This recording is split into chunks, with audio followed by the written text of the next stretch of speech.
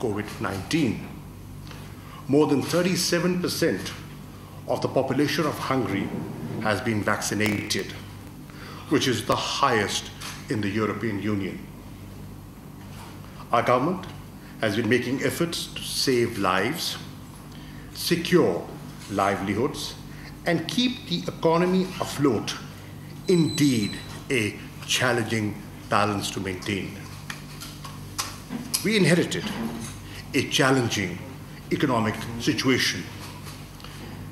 When we came into office, slightly over 2.5 years ago,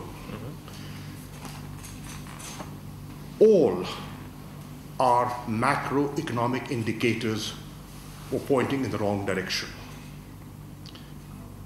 Global contraction and corona restrictions made the situation even more challenging.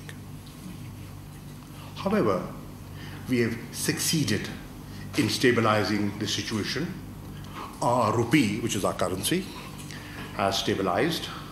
Forex reserves have gone up despite huge debt servicing that we had to undertake. You know, we inherited a resource gap of about $20 billion.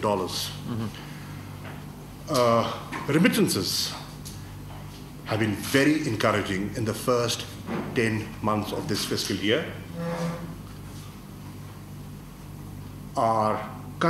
Today, we have recorded a current account surplus. Huge investments have taken place in our textile sector, which is the backbone of our large-scale manufacturing. Our construction industry is on the move, and we've recorded the highest ever sales of cement ever. Car sales, motorcycle sales are up. Tractor sales have gone up, and we are right now harvesting our wheat crop, and the estimates are that we are heading for a bumper wheat crop this year. And hopefully we will not have to import any wheat this year.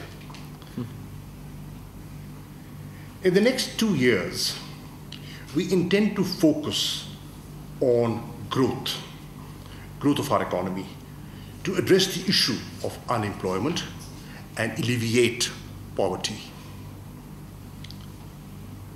The biggest challenge we are facing today as a government is keeping the prices of essential food items under check. That's the challenge. By design, Foreign Minister, we are shifting our focus from geopolitics to geoeconomics. Our focus is on economic security. The three central pillars of our economic security paradigm include peace, regional connectivity, and development partnerships. Our economic diplomacy goals include the promotion of trade, financial inflows, investments, remittances, tourism, and transfer of technology. To improve the business climate, we are promoting ease of doing business, and our ranking in the last 2 years has improved by 39 points. We have further liberalized our investment policy for the benefit of our investors. 9 special economic zones are in different stages of development under CPEC and are open for investment from other countries, from Hungary. It's not China, Pakistan specific. We have liberalized our visa regime, introduced e-visa policy to facilitate travel of businessmen and tourists. In line with the Prime Minister's vision, I introduced a robust economic diplomacy initiative last year. Under this, I have consistently sought to strengthen Pakistan's economic diplomacy footprint. Today, economic diplomacy is an important component of our foreign policy.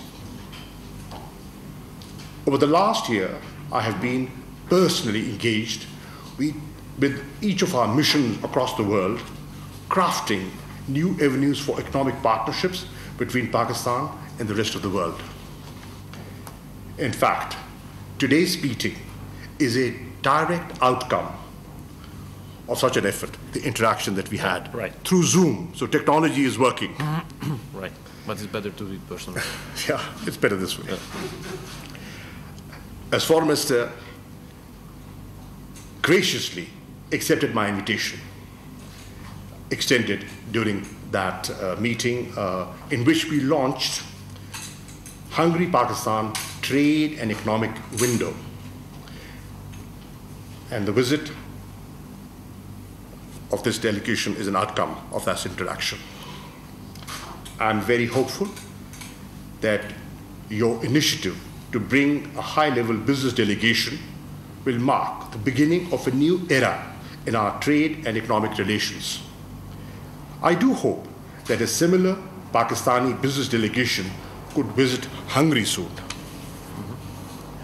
I'm pleased today that Pakistan's leading business persons are meeting Hungary's top executives for business matchmaking.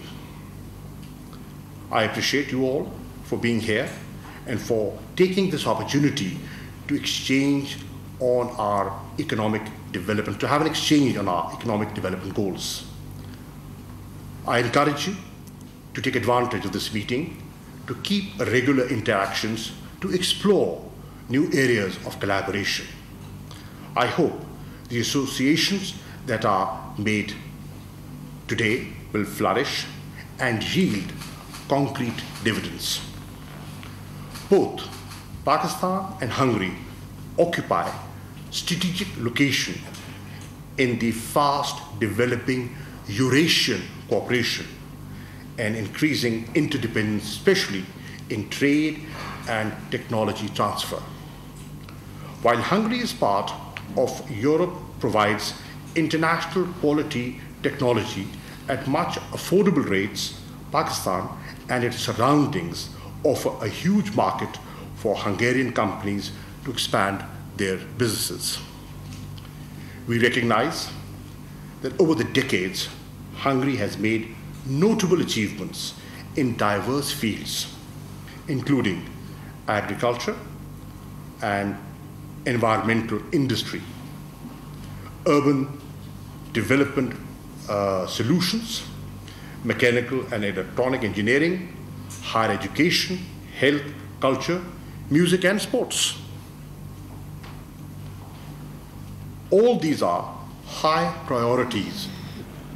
ए नूरे खुदा नूरे बसीरत की तलब है, रमजान का सदका तेरी रहमत की तलब है, मख्फी हैं इसी माह में रहमत के करीने, गर्दाब से निकले हुए बख्शिश के सफर, गोया हैं तेरे इश्क में हम सब बराबर, मजलिस को तू गुलदस्ता फिरदौस बना दे, रिंदों को सनाए शह लौलाक पिला दे, तू शम्मे कलम को यदे बैज़ाई अता कर, बच्चों को तो इफ्तार में तस्नीम अता कर।